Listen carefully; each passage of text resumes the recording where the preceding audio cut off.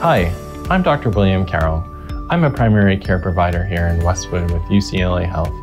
I'd like to take a few minutes to share with you why we should all wear a mask to help prevent the spread of the coronavirus disease, otherwise known as COVID-19. The coronavirus is found in respiratory particles or air from an infected person.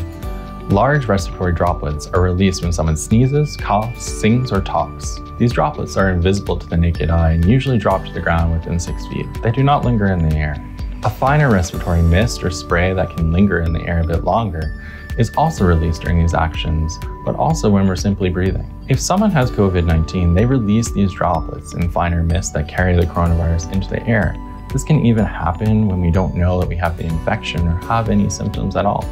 This brings us to our main topic, why we should all wear a mask. Masks create a simple barrier to keep infectious respiratory particles, large and small, from reaching our nose and mouth, where the virus can enter and infect our body.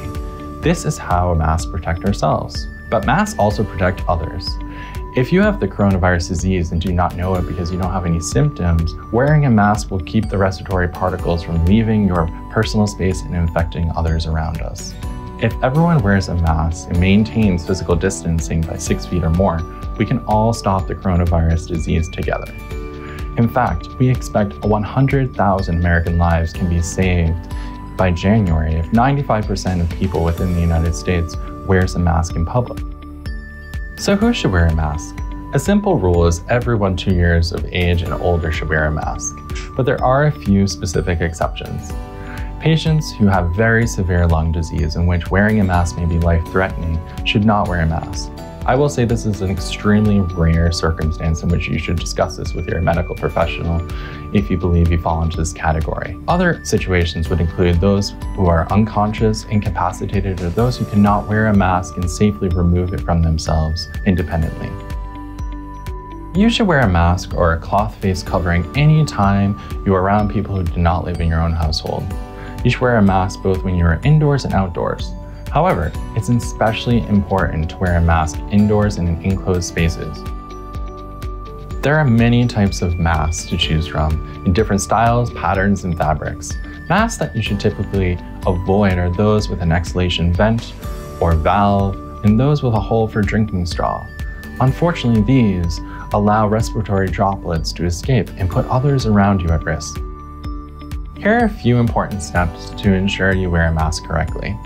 First, you should wash your hands before you put a mask. Next, you should put your mask over both your nose and your mouth and secure it under your chin. I'm going to repeat this one because we see a lot of people making this mistake. Please ensure you cover your nose. You should make sure our mask fits snugly against the sides of your face and also make sure you can breathe comfortably.